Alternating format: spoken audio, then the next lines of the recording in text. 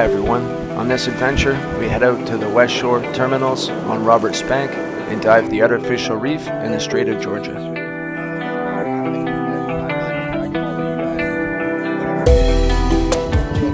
We had Lance tag along with his jet ski.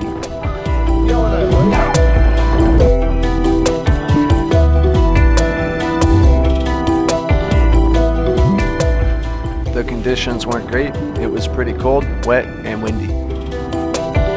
So this is where the boat is. This is left and right of us. So you can see all the rocks on the reef on either side. We'll go right across it. The Coalport is a challenging place to dive. It's exposed to wind and current and situated adjacent to the Fraser River. From spring to fall, the river pumps out a huge amount of sediment into the Pacific, which is great for the ocean, but horrible for visibility. Wintertime is the ideal time to dive this reef. Although this might not be the easiest dive logistically, for me, planning and organizing these trips is half the fun and what keeps diving exciting.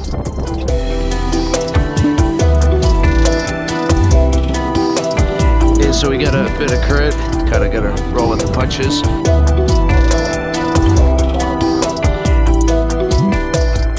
The reef we dove was in about 20 feet of water, and we saw all our usual suspects: lingcod, sculpin, rockfish, and other miscellaneous wildlife.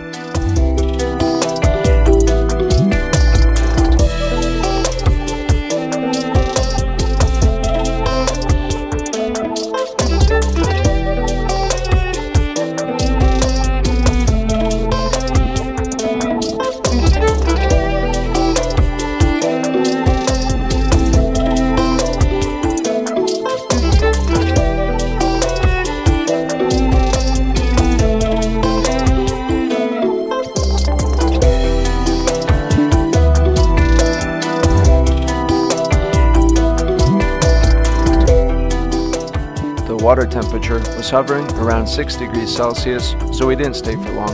I don't think I'll be diving here again anytime soon, but it was awesome to explore such a unique habitat so seldomly seen. On a final note, lingcod and rockfish are closed for retention around the lower mainland 24/7, 365. Thanks for watching, peace and love.